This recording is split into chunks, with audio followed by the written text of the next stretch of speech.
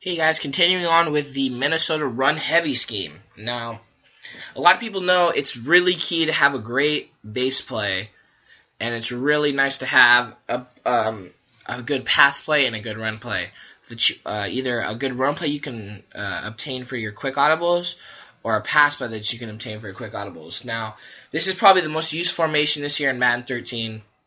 In my opinion, I think it's probably one of the betters. Because a lot of people are scared that you're going to throw the ball, or they're scared that you're going to run the ball. It's pretty balanced. So what you're going to be wanting using in this scheme is you're going to be wanting using the single back ace outside zone. Now, it's pretty a unique play if you look at it. Now, it's pretty much the stretch, but as you can see, it's directed off of it's directed off tackle. Now, if you go flip it, directed off tackle, directed off tackle. So it's pretty much like a stretch, but it's directed off tackle. So that's going to be your base play in your scheme. We're going to go ahead and put the defense in a man coverage. What we're going to be doing here is we're going to be showing you the ace man coverage beaters, and then I will do another separate part so you can see the zone. I'm going to be breaking up the video into the audible man beater and the audible zone beater. It's a lot easier for people to access. I thought of it kind of when I was doing my first video, and I was like, you know what, this is kind of bad. I'm going to go ahead and break this up. So once again, we're going to be going into a man coverage, probably a 4-6. A lot of people run a nickel. Let's go ahead and put a nickel normal, 2-man under. And as you guys see, it's just a basic defense. A lot of people will run this a man coverage. You see the corners are up. They're about to press. They're playing man coverage. And you're going to see the difference between the run and the zone. Now, when running against man and zone, there's not too much of a difference. The reason I wanted to break the videos up is so when we get into our passing plays, because there's a lot difference of how you're going to play it. Now, what you're going to be wanting to do, so we're going to go ahead and check out this run so you guys can see what it looks like. As you can see, it's actually a stretch play, guys. And there's no really difference to it as you would see a halfback stretch, so we're going to go ahead and run it. So we're going to go here. Good little juke move. I don't know why Vernon Davis decided to not block down. Usually Vernon Davis, what he does is he'll go ahead and block down. We'll try it one more time. Frank Gore made a good move again. Gets 6 yards. Let's try to go ahead and bust one off so you guys can see what I'm talking about. I'm not sure. Oh, there we go. Frank Gore making plays. That's why you get a Frank Gore. Okay.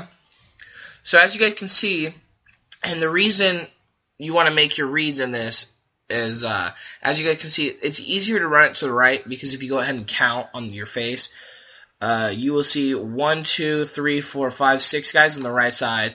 And if you go list, this is probably the better way to judge it, is you go 1, 2, 3, 4, 5, 6, 7. So you get 7 guys over there, and you've only got 6 guys over here. And on top of the box, you've got 1, 2, 3, 4, and 1, 2, 3 inside the box. To the left, 4 to the left, 3 to the right. Now, check it out if we run it to the left. It's a little bit different because that guy has a better way of shooting off the edge. He has a better chance of getting to the outside of you and coming down. And as you guys will actually see, when somebody's to the outside, the way they made the game this year is the offensive line's actually smart enough for the left tackle to say, hey, tight end, you've got to go get that guy, so I'll get this guy to your left. 77 goes and picks up the linebacker, and then so on and so forth. Now, the problem with that, though, is when they're having to run, you get a way better chance on the defense to block shed. So it's a lot better to run it to the side with less people, and that's just my opinion this year. I mean, a lot of people have their opinion. See, but you can see what I'm talking about. For some reason, Vernon Davis, I'm not sure why, but he's deciding to not go up and get that linebacker. He's deciding to stay and double down with him, and he's supposed to go get 95. I'm not sure why he's not doing that.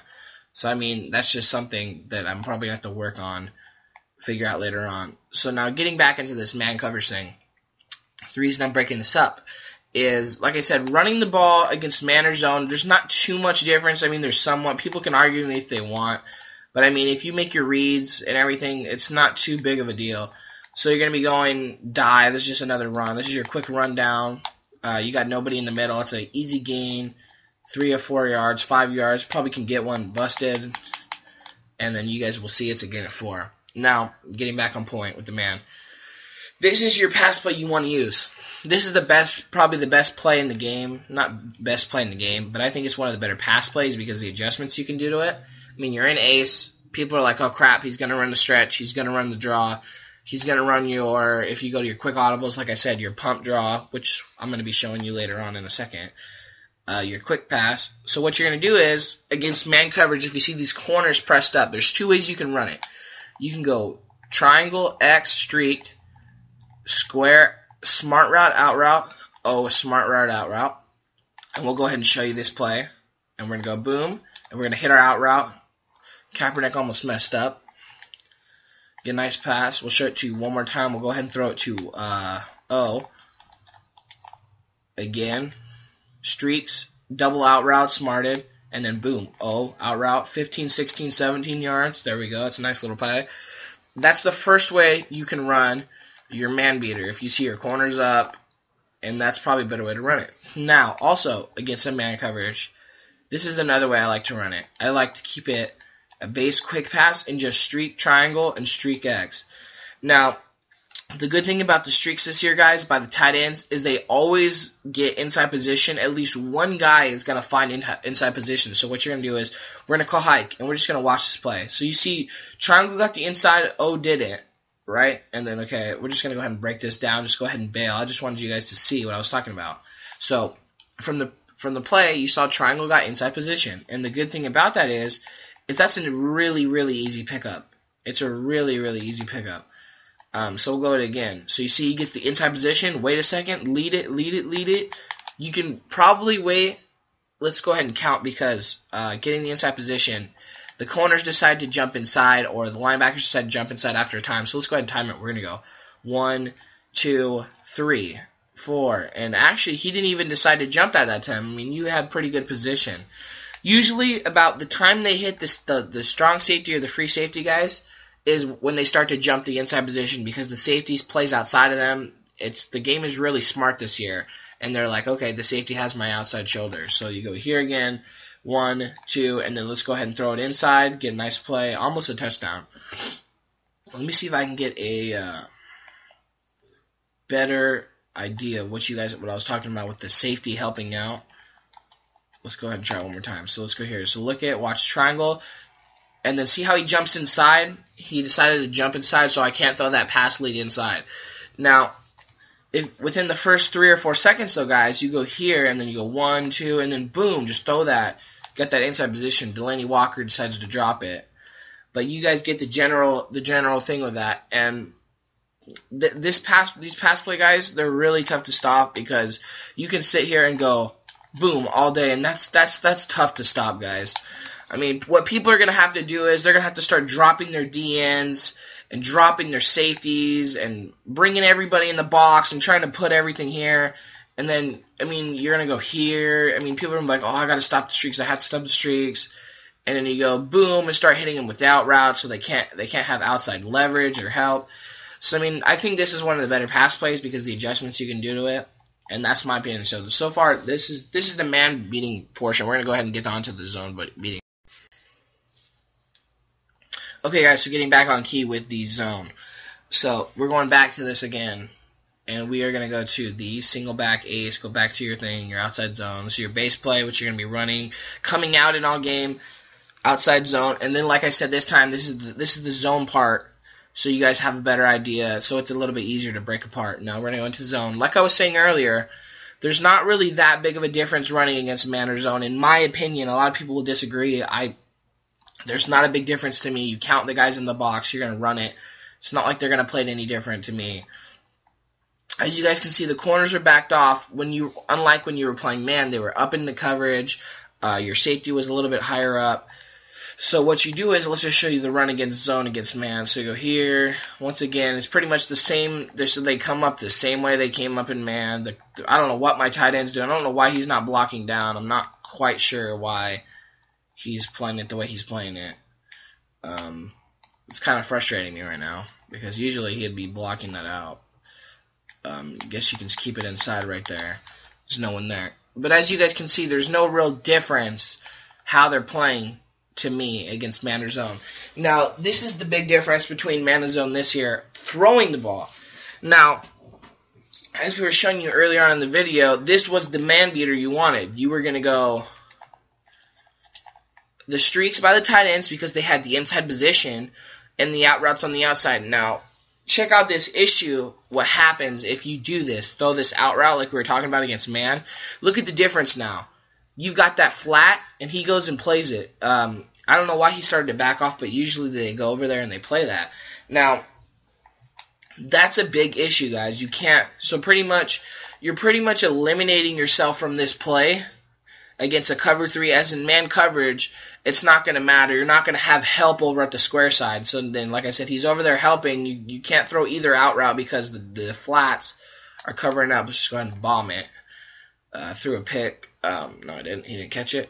But as you guys see, that there's help now. So you're like, well, how do I get rid of that help to throw that out route? You go back to your curl flat concept, which I'm sure a lot of you know of. Keep the flat, throw the out route now, instead of having the streak. Now, he gets sucked down, as you guys saw right there. Now, he gets completely sucked down by that flat route, and the only way for this here to not have it sucked down is if he would put the D in on a light blue, the guy on a purple, and the guy on a light blue. So, I mean, that's not smart, because, I mean, then, like I said, you can start hitting him with the streaks right there. But, like I said, guys, this is really good. This is your cover 3 beater, your main cover 3 beater. Like I said, we'll go to the right side now. The guy on the flat, he gets over there. I mean, that time he got there because, like you see, if you go, and we'll try to show you this so you get a better idea. If you see the safety up in the top right corner, he's got a flat. Now, you see a cover 3 look. This could be a cover 3 or a cover 4 look.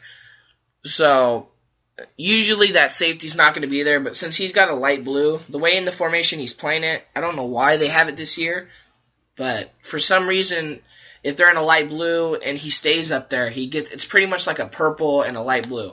Now, you see this again, guys. Your out routes are here, but let's just say you see your coverage like this. You'd be like, okay, well, if that safety's so far up, you've got a quick pass right there, and that's a 7-8 yard gain. So, just utilize that. Just try to pay attention to that. If their flats are not getting sucked in, I mean, go ahead and throw the little flat route, get your yardage. Take what the defense gets you with this offense when you're going to throw the ball. Because, I mean, you're a running guy if you're watching this. So, like I said, this is the zone portion. You guys have your main zone beater for your first audible. And you can see the out routes. Now, this is the second play I want you guys to go ahead and do against zone. You want to have your double streaks and your slants. And this play was also a man beater, which is why I like it. You can beat it with man, you can beat it with zone. Now check this out. You got your streaks, they take the yellows, and boom, you've got your slant for a 10 to 15 yard game. Excuse me, I had something stuck in my throat. Once again, you have your streaks against man, so let's just say maybe they're playing a backed off man. You've got your streaks for your inside position, or you've got your slants. So you go here again, and then boom, you've got your slant. That's a great play, guys. I mean, that's the same. You could beat it with man, you could beat it with zone. So I mean, if you're kind of a newer guy, you can just run this, and I mean, you can beat the slants with zone or beat it with them. Now also check out the streaks, guys. Now after a couple seconds, you guys see right there, the zones. If you go ahead and quick pass to the slant, so if you go, let's just count it 1, 2, and you throw it. Now, if you go 1, 2, 3, check it out. Go here. We'll go 1, 2, 3. They come up and play the slant a little bit more, and your streak is open. Now, that's the problem with the cover 3 this year. That's why a lot of people prefer man, is it's really easy to exploit zone this year with drags and slants. So, that linebacker's responsibility is to play the middle of the field. So, I mean, he can either go ahead and bail and leave Davis going out on a streak and try to look the free safety, or he's going to have to take the slant. He's going to have to pick and choose. So let's see if I can try to get him to pick the slant. He's not picking the slant. I threw that late. But I want to see if I can get him to pick the slant so you guys can see a little bit better of the streak. Let's go here.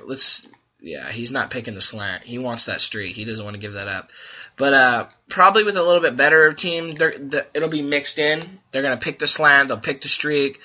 He actually kind of went to that time. I got sacked, but he actually came up and played the slant that time a little bit better. And then you can go there. I mean, that's there. Run by the corner. I mean, it's a really good play. It's really good formation this year, guys. I mean, you've got quick passes. You can get it out quick. You can wait it out.